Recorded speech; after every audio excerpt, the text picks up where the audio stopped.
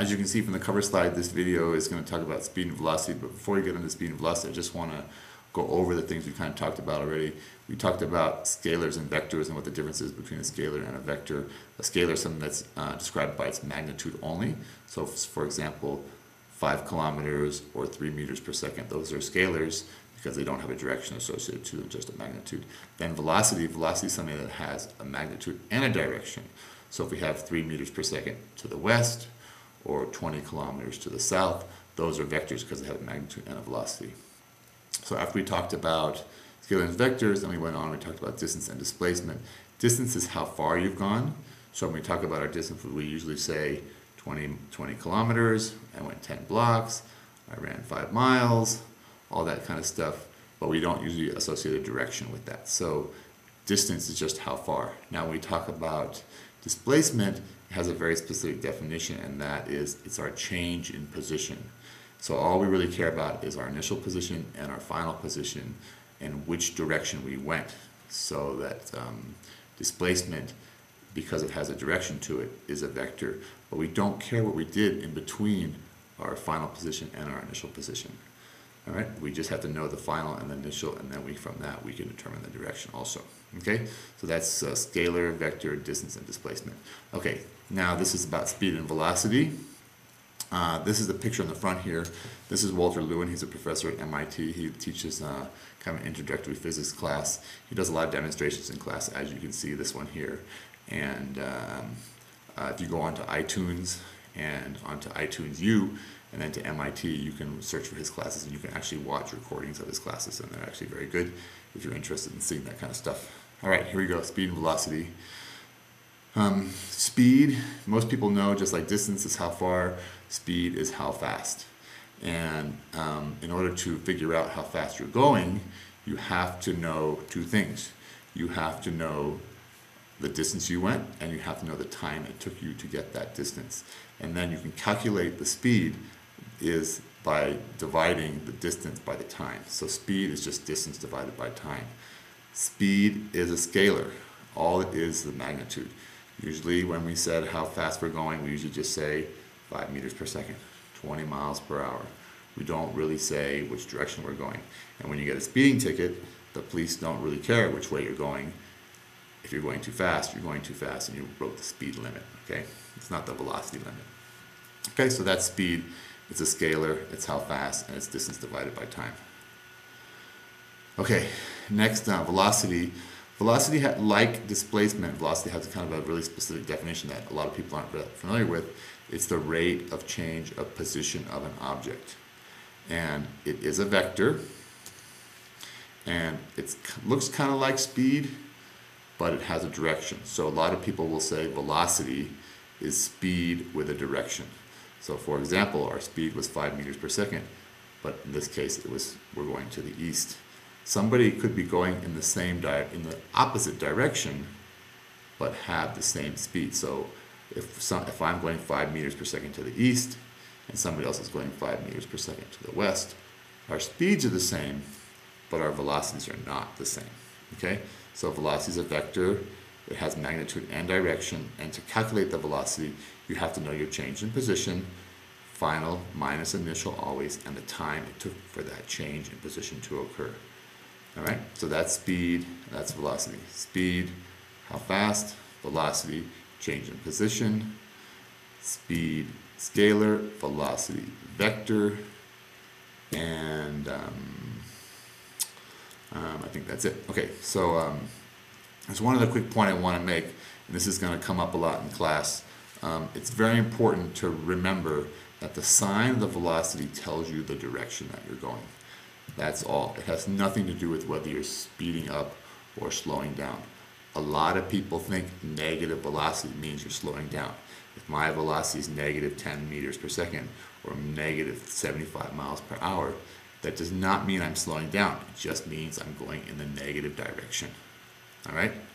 So it says right here, for example, if I'm moving with a positive 5 velocity and you're moving with a negative 5, it means that our speeds are the same, but our directions are opposite. The sign of the velocity tells you the direction that you're going. All right, so that's that for the slides there. I'm going to go over some problems really quick. All right, so here's speed and velocity. Here's our number lines. The same number lines I use on the distance and displacement, because there's speed and velocity are kind of like distance and displacement, except they incorporate time into them. So for example, here's our speed is distance divided by time. We started here and we ended over here. How far did we go? 1, 2, 3, 4 meters per second. Excuse me. We went for, let me change this back to black. Hold on one second. We went for meters, and I put up here that the time is 2 seconds. So I put 2 seconds down here, and then it's just becomes 2 meters per second. That's the speed, is 2 meters per second. Now, when we figure out the velocity, now this one's kind of easy because they're going to be similar. Hopefully you can see that maybe. You can see that my final position is 5 meters minus my initial position, which is 1 meter. And I divide that by the time, 2 seconds, and you can see that that's still 2 meters per second. But I should put down here, I was going in the positive direction, so my velocity is positive. So it's positive 2 meters per second, and my speed is just 2 meters per second. All right, let's try another one. All right, let me change this to here. Okay, once again, I have the equation here, which is the first thing we always write down the equation. The distance, we started here at A and we went over here to B. Now we're not going to be concerned with negatives and positives, it's just a distance. 1, 2, 3, 4, 5, 6 meters in this case. So we put down here 6 meters, and the time is 4 seconds. So 6 divided by 4 is 1.5 meters per second. All right, so that's the speed. Speeds are pretty easy. Okay, velocity is going to be our final position, which is minus 4 meters minus 2 meters divided by 4 seconds. And you can see that this is minus 6 meters divided by 4 seconds. And now we have a velocity of minus 1.5 meters per second. Okay, now I pointed out earlier, negative velocity does not mean we're slowing down. Negative velocity means we went in the negative direction, and that's all. Okay? All right, let's do this one. Last one, I think. Okay, so here we have our speed, and speed is distance divided by time. Now we gotta add up all the distances. We started here 1, 2, 3, 4, 5, 6, 7, 8, 9, 10, 11, 12. And 12 meters. And we'll assume that the time is 10 seconds. So 12 meters divided by 10 seconds is 1.2 meters per second. All right, now here's velocity. Velocity, as we know, is final minus initial. So what's our final? Our final is minus 1 meter.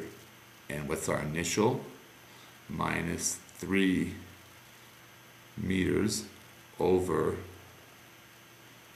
10 seconds. And we get that is 1 plus 3 meters, right?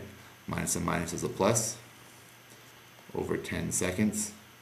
And that is 4 meters over 10 seconds. And we come up with, 0.4 meters per second. Okay, that's 0.4 meters per second. All right, you can see that in this case, the speed and the velocity look very different from each other. Okay, and of course, this should be positive velocity. And you can see that because we started here, and although our positions are all negative over here, we still ended up going in the positive direction from where we started to where we ended. Okay, so they should be pretty straightforward. The main thing is write down the equation and plug the numbers in, and if you can keep your signs straight, it should all work out for you.